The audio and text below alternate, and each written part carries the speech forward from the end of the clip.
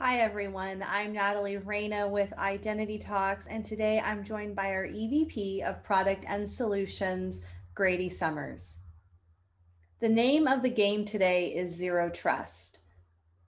Zero Trust first entered the security landscape in 2009, but it wasn't until a few years later that Google announced they were going to implement this model that it not only became a buzzword, but also a new way to approach security.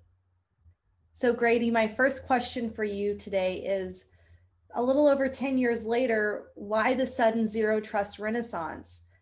Is it because of this pivot to remote work? Yeah, I think that it's a really interesting question. You're right, because a lot of the principles behind zero trust have been around for, like in some cases, decades, right? And they even started to come together in the last 10 years, but we hear a lot about it now. And I think there's a lot of reasons for that. And we could certainly say it's the work from home reality of COVID, but we saw it happening, even in years prior to that. But I can tell you, like having been in the enterprise in the past, the way a lot of this evolved is we had VPN connectivity for remote work. And I'll fast forward through like a decade of pain here. And then as you set up VPN connectivity, you realize your workers now had access to everything in the enterprise. It was like they were sitting on their network, but then you realize they might be coming from an untrusted device, from an untrusted place. So that wasn't tenable.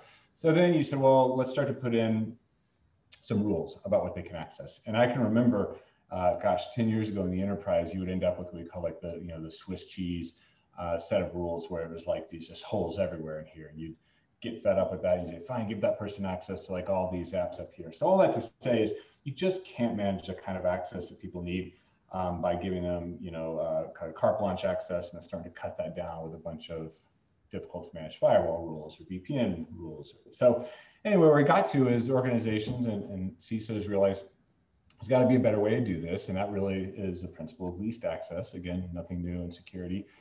And so let's do least access. So let's make a secure tunnel so that somebody can kind of access the applications they need from the outside in, but only see the things they need to and only have that direct tunnel from the user sitting at Starbucks to the application they need. So why is it more popular? Certainly a lot more work from home, but it's the realization in the enterprise that we had to do it in a more manageable and in a much more secure way. And that's where we are with Zero Trust now.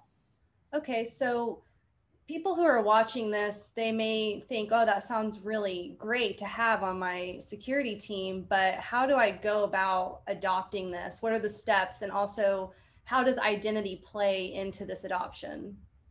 Yeah, so zero trust is interesting. It's in that it's not a product, and you'll see a lot of vendors trying to sell on the hype of zero trust, but we know that there's no one way to put it together, and there's no one vendor that can do it all. But that said, like if I were to take the liberty of distilling down to a few key components, you got to have some sort of gateway that authenticates the user. So the authentication is a really important piece.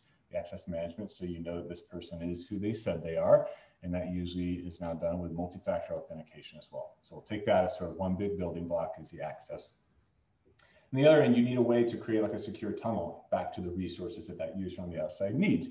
And that would be through VPN technology. And so a lot of really good vendors out there selling the technology to make that very seamless, right? To tunnel right back into the app you need.